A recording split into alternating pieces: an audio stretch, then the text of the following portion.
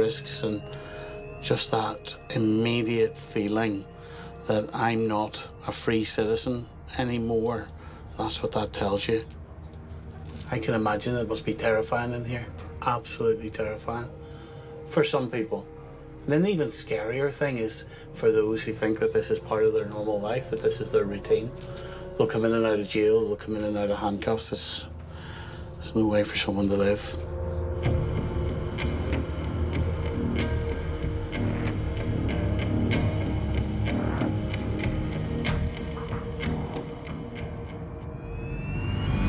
Built to contain our most dangerous criminals and paramilitary prisoners, I've been given unprecedented access to Maghaberry Prison.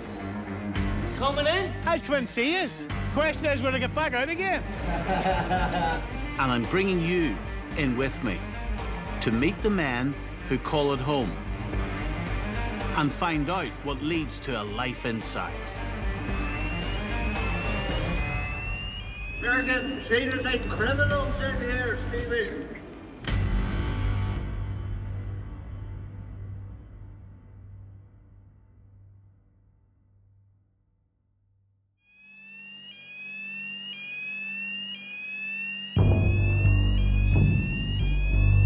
Every day, a stream of prisoners arrive. Thank you. They've done terrible things, hurt many people, caused so much harm. But feeling what it's like to lose my freedom, you wouldn't do too much with those ones, reminds me these people are still human beings. This would be it. Through that door and a lot of years, if that's what your sentence is, to think. Most of the men I've met in here have been in for a while. But today, Anita is introducing me to a fairly new arrival, David. Hi, how are you? Do I have to have the nudie picture on the wall? I'm the only man in this place, you know. And when your ma sees it, goes, what? Well, she's not gonna see those shit. Well, yes, she will. Why'd you not have to turn your head, though? What would his mum think? Yeah, she'd probably think I have taste. Would you be objecting, Anita, if it was you men on the wall? Of course. There's not one of them the same. Blonde, Nope, dark. Definitely not. Beggars can't be choosers. But you're happy enough? Yeah. Grant. All right, mate. Good to see you. David has previous convictions, including assaulting police officers. But nothing as serious as the manslaughter that recently led to his arrival in Maghaberry and a stay in Ban House. Something he says was a shock to the system. See, your first couple of weeks, it is the hardest. Like, I was physically starving, and I was on the phone to my family, and I told my sister, life is just not worth living while you're in here because you're not living. And they came back to me, the staff, believe it or not, because I was being polite and never gave off at them, and they gave me a job. So they did over in Band. So they had heard that phone call and they were concerned about you? Yeah. So they came to my cell door and gave me a job. I was celled up with another guy that was actually here for tying up his cellmate. He tied him up and held him hostage. So he did, and they put me in a cell with him. And as soon as I went in, he was like, I can't guarantee his safety. And I just turned and looked at the officer like, you need to get me out of here. Like, he's just told you I'm not safe in here. What did the officer say? The officer says, oh, you're gonna have to put your head down. Are you scared in here? Yeah, it is a scary place. You know, I'm not the biggest guy in the world, you know. I'm not an aggressive person. I'm not the sort of person that would, like, sort out problems with my fists, believe it or not, for what I am in here for. David is serving an 8.5-year sentence for manslaughter after stabbing an intruder in his home. I'm here because of a burglar. I was lying in my bed and basically didn't drink that night, had a really nice, quiet night, you know. I was tempted to go out, but then I was like, no, I'll just have an early night. And then next thing you know, my door got hit. 2 masked men, one had a knife. You know, You were in bed at the time? Yeah. So the door hit. I go downstairs to answer it, and as soon as I opened the door, there was a knife in my face, like, you're dealing in the area, you need to give us money, and basically drugs. And I never had any money, but I did have 2 grams of grass, you know, 20 pounds worth that I smoked myself. I was like, yeah, take what's in the cupboard. And whenever I was standing there, like, okay, they're gonna take what they want and like leave me alone. That's whenever he tried to stab me, and it just went into a complete... Like, unprovoked? I never did anything at that stage. I was willing to give them what But why they would wanted. this guy want to stab you? Maybe because they were unhappy with what I had. It's crazy because, see... Really, David, though? Really? Yeah, really. Basically, that's exactly what happened. So in those moments where he's at the cupboard, you say your back's at the wall, are you thinking whether to attack him or not? No, I had no intention to attack him because I was so petrified, you know, and then whenever he tried to stab me and I got that weapon, then I went into complete attack mode. You're claiming that you tried to protect yourself? Yeah, basically. And whenever they explained to me what I did in the interview room, I was shocked, you know. What did they say? It says he was stabbed 6 times, which was, for me, horrible. You know, I was crying my eyes out whenever I heard it because I never thought I could do something so barbaric. But it's amazing what you can do when you're in a life and death situation. You know, you might change into someone else for that short time. Where did you stab him? He was stabbed in the liver and heart, which were 2 fatal wounds. So either one of them would have killed him outright. So you grabbed the actual knife, and are you trying to stop it coming into your body, or are you trying to... I'm pretty sure what I did is I just turned it towards him. The court did not fully accept David's version of events. The judge said that while David was subject to a frightening and unjustifiable assault, the men who came to David's door were unarmed, and that it was David who lifted the knife from his own kitchen.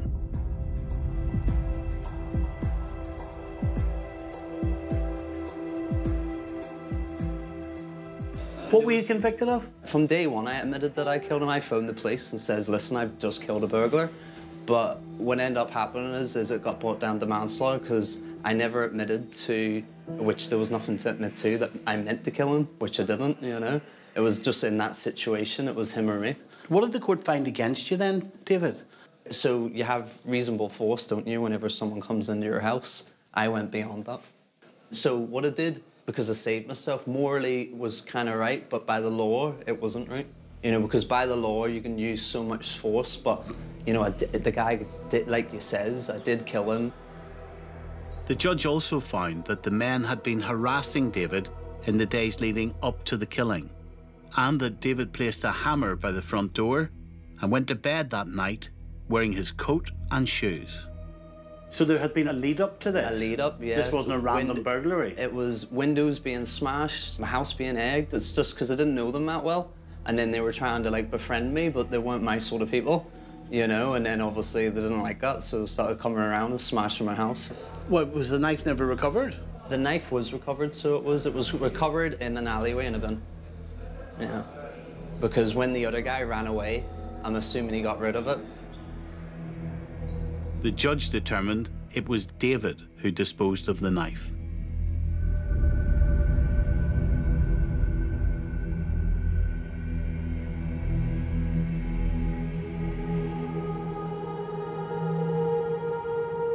What's it feel like in your quieter moments? You're lying in this bed. It's horrible.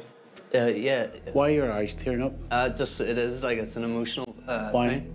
Just because having the death in your hands, whatever scenario, even a war, whatever it is, if you've got a remorse, it's gonna haunt you. So it is, you know. That haunts you? Yeah, it does, definitely. Anyone could have been in my situation. Here, listen, thank you very much. Yes, it's nice meeting you, Stephen. You too. It is David's view that anyone could find themselves in his situation, but it's how we react that matters. David's actions that night took a young man's life. His parents, his friends, his loved ones have to deal with that reality every single day for the rest of their lives. Prison may be hard, but it's temporary. The trauma, the pain, the grief these men have inflicted on their victims and their loved ones will never go away. Come on, Nolan, get playing! Where's the justice, Steve? Where is the justice? Where is that justice? Stephen Nolan, you flat prick! Can you believe they're calling me fat? Like, can you believe it? I've just bumped into a prisoner on his way back from visits. He's not happy. I had a visit there 2:45, and she's the gate with 2 kids, and they said, no, she's 5 minutes over the time. You can't have your visit, so go back. So she's at the front gate there with 2 kids. We're locked like dogs. This is all for you to look through, for you to cameras in. That doesn't happen. We're locked like dogs over there. Over where? Over in Davis. I'm at Davis. We're all locked like dogs. That's all bullshit, because you're in now. This happens. They get away with everything in here. How long are you in for? How many more years? 2 years left. What are you going to do? Go out and come back in again? No, fuck, nah, I'm not getting it right this time. I'm just going to go back to buying and selling cars and keep my head down and staying away from crime and have to for this fucking shit. Of course I mean it. I need a change. I'm sick of it. This is a mental health institution. This isn't jail. This is a change. This is put people's head away. I seen fellas coming in here that wouldn't take a drug, wouldn't take nothing, and they end up, before they get out, they're fucking strung out the beds. It's not a jail. It's a fucking mental institution. This is... You're only saying, yes, the facilities are brilliant. Yes, it looks good. It all looks happy days. But when there's no staff, there's no nothing. Do you get me? And tell me what your latest crime was. What do you mean? A robbery? From 5 years ago. It's just stupid. But robbing who? Or what? What? Robbing who or what? What was a robbery? Yes, but was it... Like, what was the robbery? It was a robbery of a post office. I'm not going to go into that, but no one was hurt. I got 5 years for it, and... I didn't go in, no, but then... So all I'm saying is, right?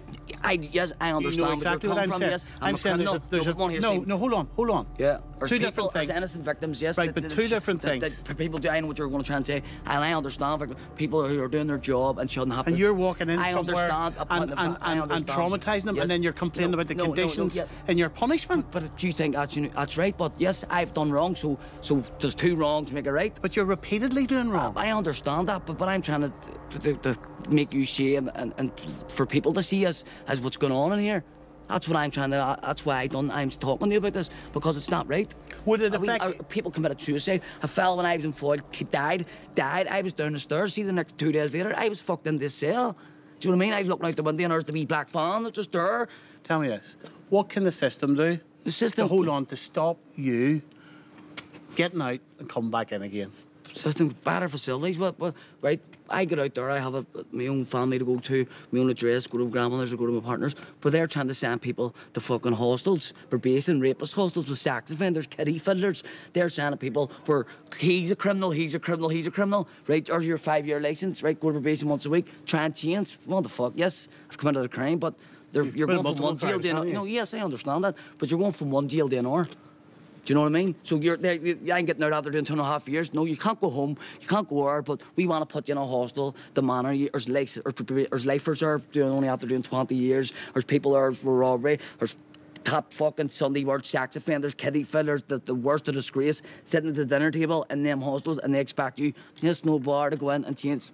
I know I've done wrong, but that wouldn't be me. I would rather do the jail and fucking stick to that, you know what I mean?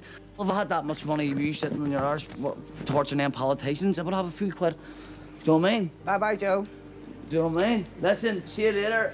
Senior officer, bye-bye. See you later. See you later, Stephen. See you in the morning.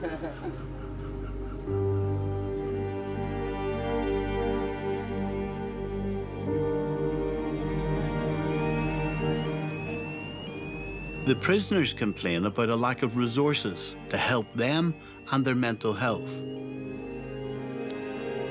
West Side, motherfucker. Haha, keep on, West Side. But the brutal truth is that these are the issues their victims are also dealing with. How many chance of an interview?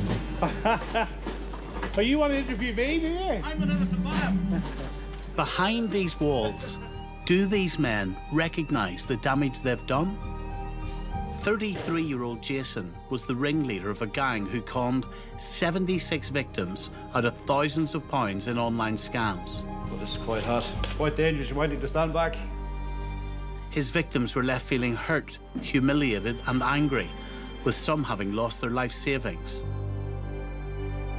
He's agreed to speak to me, but isn't keen to talk about his crimes. I am. You pled guilty to 15 counts of conspiracy. Yeah. That's my fraud. Yeah, that's what my solicitor advised me to do. 9 of acquiring criminal property, yeah, and 1 charge of converting criminal property. Yeah. What did you do? Well, see, that's all that stuff is in the past, and I think when that day when I came from court and I was put in the prison bus, I sort of just move on with the future, and I put everything like that behind me. Yeah. So what was the crime? Was it selling people cars, selling people mobiles. At least they thought they were being sold them. Yeah, I believe people bought. I think they bought things that didn't exist at the time. But you know, the mechanical part of that stuff that was going on. Hand on my heart, I have no idea. It's very hard to speak about. It is very, because it's embarrassing.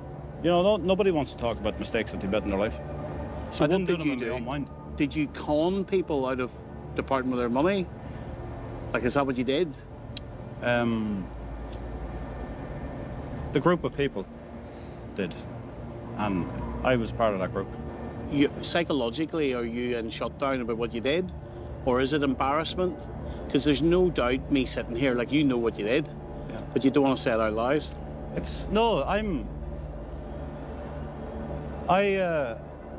I've been told, and I've heard hundreds of times about what I was part of, and you know, it's confusing for me. Now, I know this may sound stupid to you, but it's confusing to me as it is. Obviously, not as confusing as it is for you, but like I say, like I could mention something that I was probably part of, but it was someone else that was bigger into it.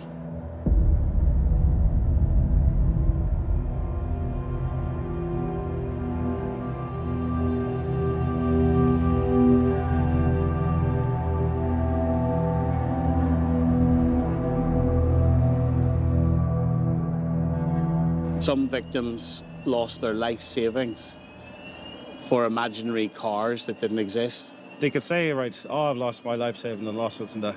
Nobody is going to give their life savings for a car. But some people lost thousands of pounds. Which is a lot of money. A lot of money to lose, for anybody to lose. And like, were they vulnerable and old and confused, or who was targeted? I wouldn't know about their age, sex and location, to be honest with you. You know, I wouldn't really know much about that. Like what I'm reading here, and I'm trying to get it from you. Yeah. Jason Donoghue was the ringleader of a fraud racket worth £187,000, selling mobiles and classic cars that didn't exist. £187,000. Do I look like to you like a man that has £187,000? Well, I don't know, so you tell me. I'm not saying that I wasn't part of something like this here, because I'm here, I'm in jail. You know, I'm not delusional. But I think a lot of other people got off quite lightly with that. But that's, you know, the case is over when it's dealt with. What? What was being sold that doesn't exist? Like it says, there was cars there on the paper that you read out. Cars and stuff like that there.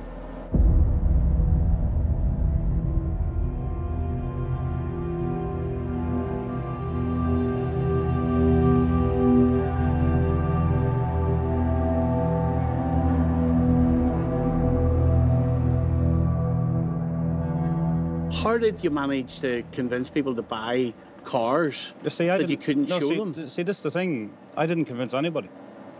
So what did you do? You know, I didn't convince anybody to do anything that they didn't want to do. Like, I didn't ask people. I didn't say, look, give me your money, or I didn't go to people and grab them and say, look, I want your money. I didn't rob anybody. Like, they thought they were buying a car. Yeah. They gave you their details. And there was never a car. Once you got their bank details, you took their money and you disappeared, and they then couldn't track you down. Yeah. Is that what happened? That's probably, yeah, that's probably around the situation of it. But did you know what was happening? Well, to a certain extent, yeah. Like in reality, like, yeah. And why then? Because you'd never been inside before. Never. So why, when you know that, and you know that there's decent people and they're losing their money, where is the morality inside you? What goes on? Were you desperate for money, or like, why didn't you say, hold on, stop? I'm hurting people here. Yeah. That's what I'm trying to bring this interview into. Well, see, there's a lot. See, you could dwell on that, and you could say to yourself, why I did this in my life and why I did that in my life. Nobody really knows the answer to that. Like, we all understand the difference between right and wrong. A lot of people don't. And you didn't? There's a lot of things I don't understand. An awful lot of things. You know, 15 months. That's what you've got to go? It's a long time. A year and 3 months. or 450 days. Whatever way you will look at it. It's a long time, man. But I don't sit and dwell on it. I don't sit and think about it, really. I try not to, because you sit and think about it, you'll think of stupid things, and you'll open up other things, and you'll think about other worse things, and you think about the past, and that's sort of a place where I don't want to go to, is the past. You know? The judge described you as a calculating individual, a con man, and a liar. See, you know, who successfully hoodwinked your victims out of tens of thousands of pounds, and that's from a judge. Yeah. So obviously I'm sitting here thinking, am I being manipulated by someone saying, well, you know, I'm not, oh, you tell me, and I'm sitting here thinking, am I sitting opposite a con man who's shaping around the story? Since I got on that prison bus, I'm a different man. My one night was enough here. The first night I came here, I promised myself I'd never come back again. Just, if you were to hand me £1 million, which I know you do have, if you were to hand me that to stay here for 5 years, you know, I wouldn't do it. It doesn't pay. You know, money is it's immaterial. Money is not immaterial to the people Jason defrauded. Prisoners move on. They work on themselves. They turn their lives around. But their actions have lasting, permanent consequences. Their victims are forced to pick up the pieces. And in the most tragic cases, some don't ever get that chance. Before I leave, I want to speak to the first prisoner I met in here, Andreas. Good to see you. Big honor to meet you, actually. He was sentenced for murder after dragging his victim into an alleyway and beating him to death. I regret what I've done it, and I never can forgive myself. Never. What happened? Just a man was attacked for no reason. Drink.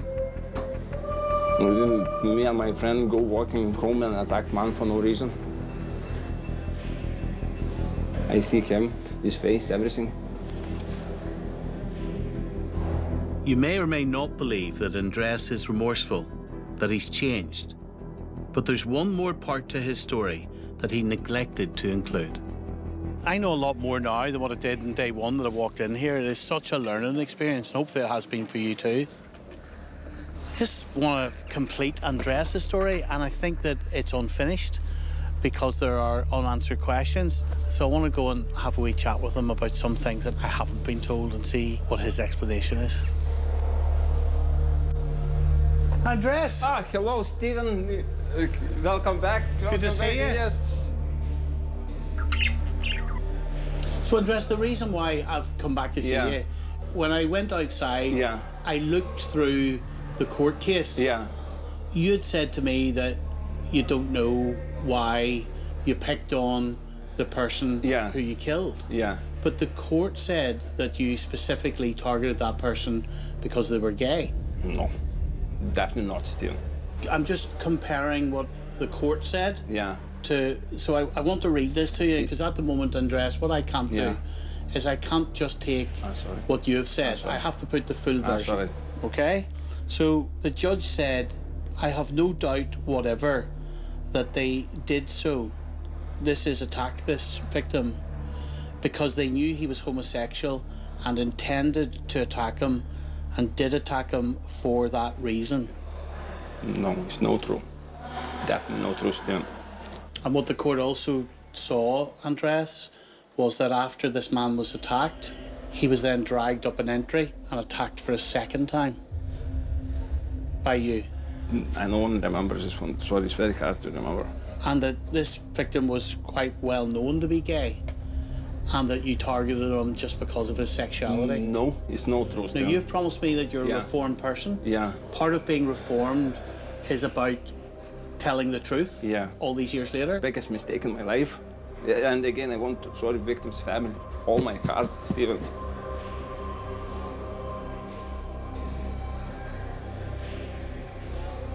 Why is it hurting so much? Because it took somebody's life. Somebody's life took somebody's life, and that's why no one remember. Lying in the cell sometimes at night time, thinking, why this night was, why no come back home, why? He's first innocent man. Innocent man. That's it, sorry, son, no one told. Okay.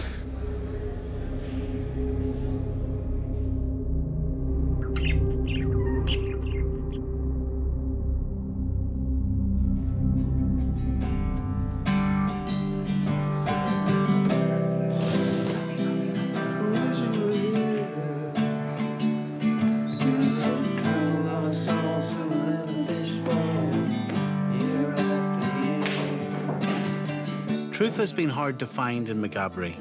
It's a messy, complicated place. As you've driven into Maghaberry, you've seen large grey walls, large fences, and those grey walls predominantly keep prisoners in prison, but also keep the general public from actually seeing what happens in prison. It's not the draconian, dark dungeon that people would think. You know, there's a significant amount of good work that goes on in here. Hi. This morning there's 100 men in my care who have diagnosed and recognised psychotic condition. This is a place of punishment, but locked in here are problems that scare me. Addiction, childhood trauma, huge mental health issues, all complicated and difficult to fix. The scale of that is something the prison service is struggling to address. But although many have been scarred by these men's crimes, we all need to decide how we treat these human beings. Get that floor brushed. I wouldn't like to be paying you by the hour. Oh, I don't get paid for us either. That's annoying, slave labour. So you think you can tell heaven from hell, blue skies from pain? Can you tell a green field from a cold steel rail, a smile from a veil? Do you think you can tell?